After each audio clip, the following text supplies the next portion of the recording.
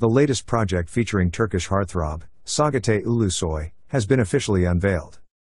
After his success in the movie Gentleman, where he starred alongside Ebru Şahin and his two-season run in Taylor, the renowned actor is set to star in a new TV series.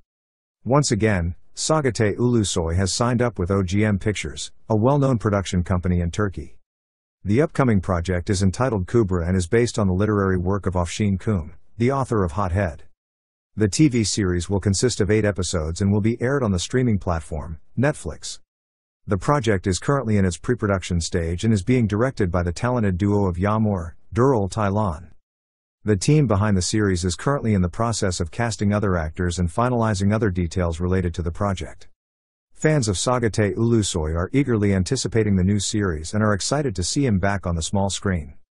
With his striking good looks, impressive acting skills, and undeniable charisma, Çağatay Ulusoy has become one of the most beloved and sought-after actors in Turkey and beyond.